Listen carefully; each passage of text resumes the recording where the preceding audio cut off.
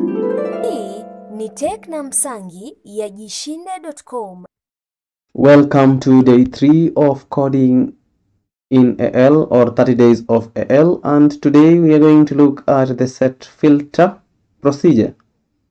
So the procedure assigns a filter to a field that you want to specify. So you use the syntax of the Record.SETFILTER. You're just setting a filter, and then you put in the field, and then the string that is the string that is picking, the string picks the exact filter. So for instance, here we can say customer.setFilter the name, and then we say Msangi. So this is a filter. It's working. You see, there's no syntax error. You can specify the string. This is really hard coded, but again, remember, you can even do this, a number.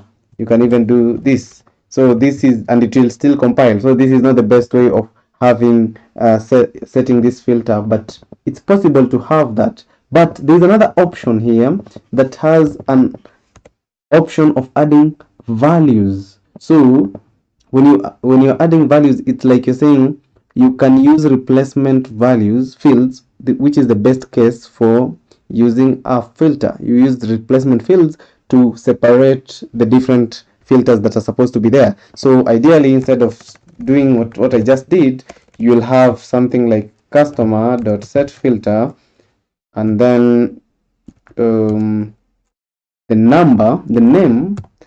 Then we will say probably here the replacement value, and then we specify that particular name.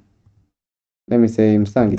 So this replacement character will replace this value, will be filled in here, but this can give you an option to even pass it as a parameter.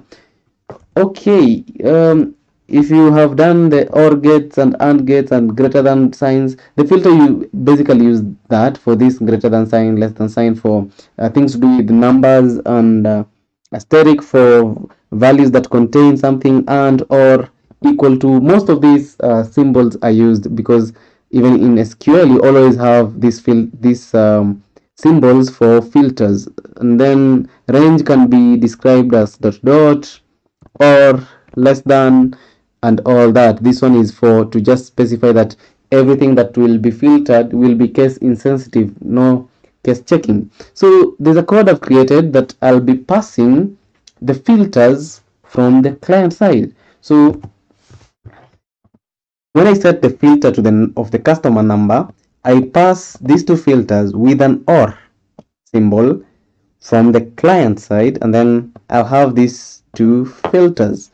We could even make it more interesting and have this dynamic, but for now, let's just work with that. And then once, if we get anything, we message out that we have a count. If it's not empty, we message out nothing. So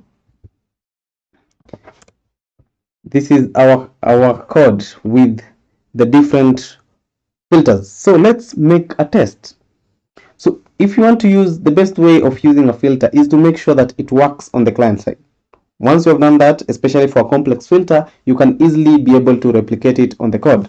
When you are writing this filter, the way we have done it here, let me try and go to the client side and show you what we meant by exactly what we've just done. So I'll run my application. What have we done on the client side when we are doing, or when we are creating the filter? So I'll open the customers. Okay, so what we have done is like saying the number we have said it start with let's say 2 star or 3 star. So when you enter, we have all these customers that are starting with that particular number, or let's say only the ones that starts with a 0 star. 0 star.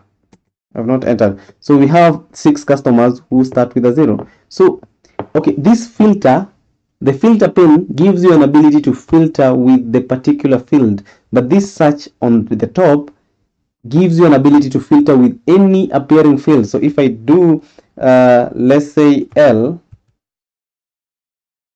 and let me leave it at L. You see there is no customer name with L, but there are so many L's here in this field, like including yellow, blue. Let me say RM and see. So you have all these that contain RM at somewhere in the application. But for our filter, what we are doing is like we are saying we have filtered and then we added a number and then we do 0 star, then or maybe 0 star. This is the same filter, but it should give us the same result of 6 characters. So I want to test this filter in 30 days of L. So I'll just do a search 30 days of L, and I'll create a new ID, test filter 2. Okay. We have confirmed. So the filter here that I want to use, let me use the one that I've just displayed. Anything that starts with a 0, and I filter. So I have 6 records as we have just seen. Anything that starts with a 0 and a 3, what does it give us? It gives us a 25.